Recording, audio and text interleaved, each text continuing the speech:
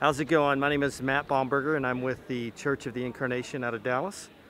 And we've got a team here this weekend to work on a couple of homes like this one. And we've been here most of the morning and we've gotten out a lot of the mold and rotted surfaces inside the house. And we're about to show you what that looks like. This is some of my crew. This is Brad Horseman and this is Chris Teasdale, both out of Dallas. And we've been working inside this home for the past couple of hours, and we're going to get out of the way and show you some of our handiwork. As you can see, we had to take out some of the roof here. You can see some of the damage. Looks like you've got some cockroach damage, you've got maybe some termite damage, water damage. Lost all the insulation. Took out all the insulation. All right, back here we've got one of the bathrooms.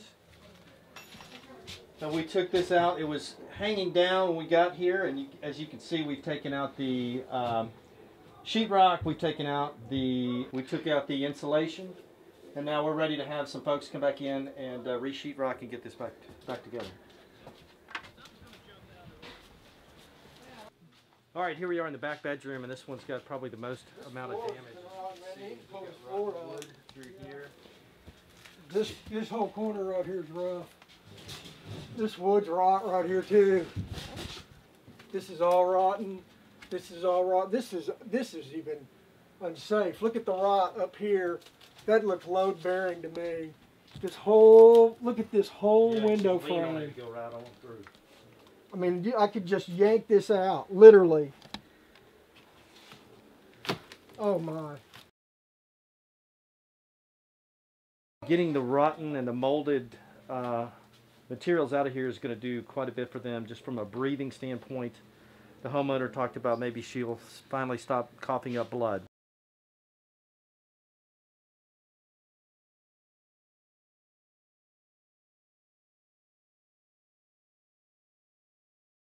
I got a call from my sister-in-law that built the house that my husband had better come because his mom was in bad shape. So the day we got here, that was the day she passed away. But he stays here and he said he feels close to her. His mother?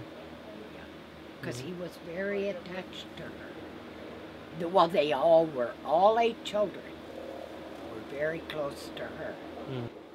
He said that he wants to stay here? Yeah. Why?